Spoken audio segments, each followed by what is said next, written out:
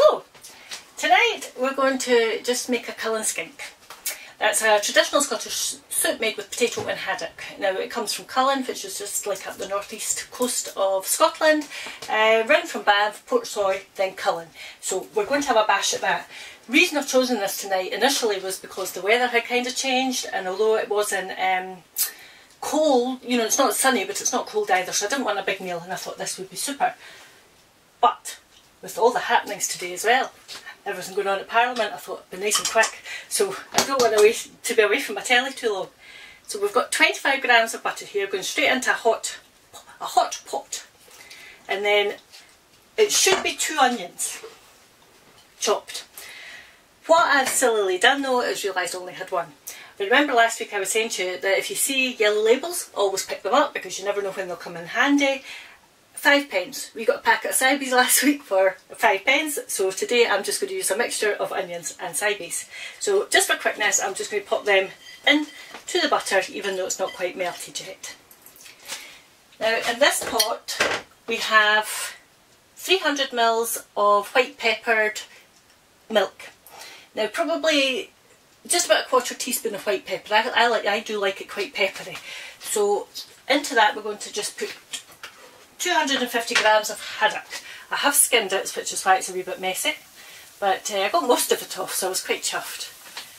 But you don't need to skin it, that's up to yourself. I've skinned it and then I cooked up the skins just for a couple of minutes in the microwave in a little water and kept the liquid from that for later. Now haddock, it doesn't need to be haddock. I'm using haddock tonight because we just buy it in Lidl and it's not too expensive. But if you want, smoked cobbler, river cobbler would work just as well for this. Or even if you want to just buy the packs of frozen haddock, just make them direct from the freezer, you know, because that way it can just be a spur of the moment tea. Kenny, thankfully, just went and bought some haddock for me on the road home tonight, so that's how we're managing to do this one. Now these onions, you're wanting to just cook just for a couple of minutes, just to get them, as the chefs would say, translucent. And whilst they do, we'll just have a bit of a chat, because my goodness me, what is going on today? I was late going to sleep last night, so I already knew David Davis had resigned, and then everything else that was happening, and then of course today it was like, where's Boris? You know, where's he gone? He's missing, just to announce at 3 o'clock in the afternoon that he's resigned also. I shouldn't look so happy, because even I felt a wee bit sorry for Theresa May today when she was standing there and the Parliament was jeering her, but hey ho, what can you say? Because, well, again, I don't know if any of you are aware, but one of the MSPs up here last week, Mary Todd, she'd very kindly made some tablet for kids going into summer camp, kids that, you know, in the care system that go to summer camp. So as it's been going said all weekend, I don't know how much more fudge Theresa May can actually manage, but I'll stick with Marie's tablet myself. So just keep these cooking for a couple of minutes more. But they are actually starting to soften already because the cybees don't take quite so long as onions would. But we'll just, oh there's Kenny coming in for a close-up. At least it'll be nice colours as well, with the bit green from the cybees.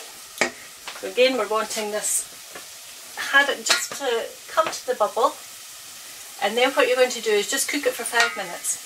It's literally just to soften it and to give your milk some flavour. Once you've cooked it, you retain the milk, because we'll use the milk for in here. Now I'm making a wee bit more than I normally would tonight, but the recipe will tell you just 4 large potatoes.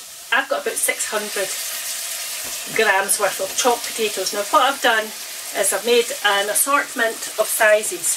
So we've got some small, oh I've just dropped that one, we've got some quite small, some quite big. That way some of them will break down. Now this will be up to yourself later. You can judge the thickness yourself, and at that point you might want to add some corn flour and a wee drop of milk just to thicken it. That's the reason I've done potatoes different sizes, because some of them should break down and actually create some thickness themselves. To this potato mix, just want to watch this haddock, we're not wanting it to bubble over. we're going to add just between 300 and 500 mils. Again, it depends how much you want. I'm using 500 tonight because, like I say, I've got a bit more potato than I normally would. I'm not going to actually use it all. I'm going to use just about 400 there. Of what? Of just boiling hot water with, for me, it's got the little bit of the stock from the skins that I had actually cooked up. Now you're just wanting that to come up to the boil and then leave that for 15 minutes. And whilst that's cooking for 15 minutes, what I'm going to do is just remove this fish after 5 minutes and allow it to cool just slightly, so as then I can like put it into chunks and put it into here. Now the reason I'm doing it like this tonight is so as if it slightly splits, we can actually then, like it's curdled, sometimes the milk curdles when it's got the haddock. So doing it this way means eventually if it does actually curdle, we can just sip it off. You can never throw anything away. There's always usually ways that you can salvage everything.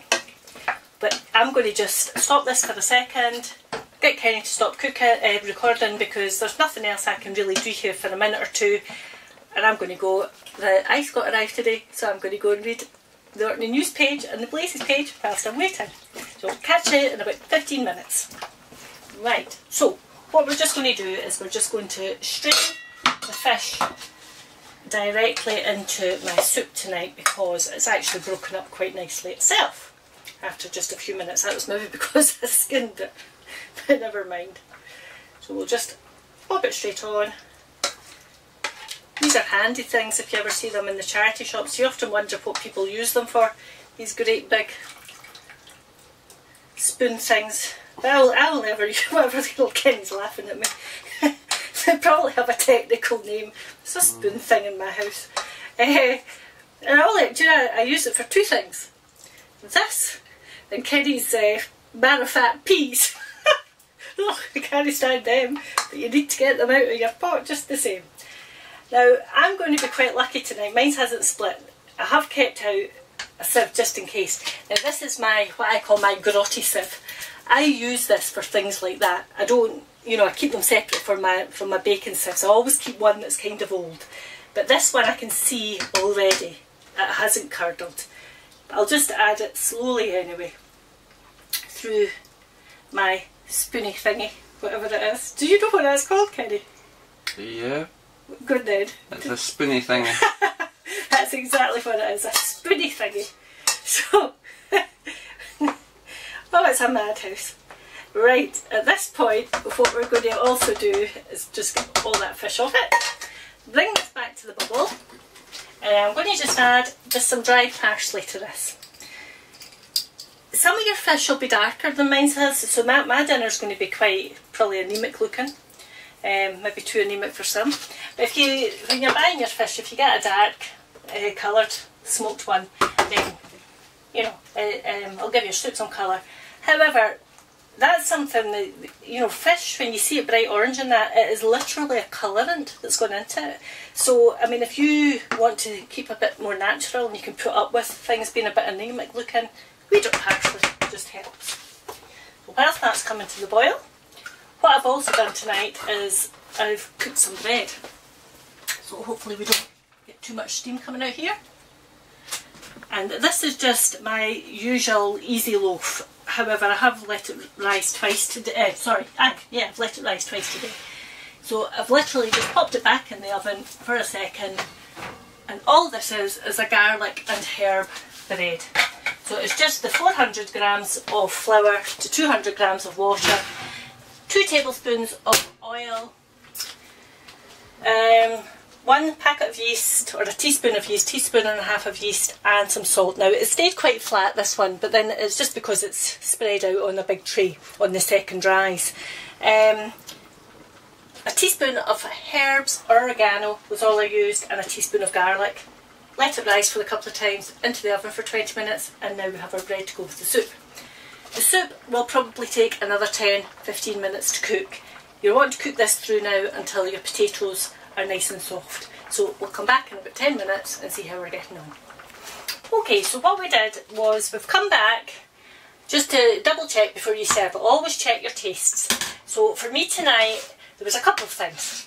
Tonight I decided to thicken it a wee bit, so all I did was just a teaspoon of corn flour with a wee drop of milk, stirred it, mixed it together and added it in. I also decided it was a wee bit anemic looking, so I literally just like 1 or 2 wee sprinkles of turmeric just to give it some colour. My potato has since started to break up, so again that's given it the natural thickness. And so now all we're going to do is add some parsley. Hold some parsley back just to sprinkle across the top of your plates. So just a handful or thereabouts of some chopped parsley. I don't know if you saw it sitting earlier. So just as I was waiting on the soup cooking, I don't know when I'm next going to use my parsley, so all I've done is popped it in a pot in the garden and hopefully it'll come. I'd stolen some from Fiona's garden a month or so back, but it hasn't come. Well, it's starting to come, but it's not come enough that I could be using it for tonight's tea. So it's always quite handy if you're able to have some parsley on the go. We'll just take a wedge of this off for Ken and butter it. Now, this is up to you. You could just have made it ordinary bread, but we are having it with, like I say, some garlic and herbs tonight. Just, oh, excuse me, falling to bits here. Butters must be hard. Experiment with your bread. You know, I've never actually made this one before, so I'll leave a wee footnote afterwards. Don't make it as rubbish, just in case. It can't be much different from buying garlic and herb bread. It's just buttered. So anyway, pop it out for them. Now, you might not want your soup as thick as this. We quite like it thick. So if you don't want it thick like this, because like I say, your potato does break down and thicken it anyway, just don't add the corn flour. Good big plateful. Then just a wee bit parsley across the top.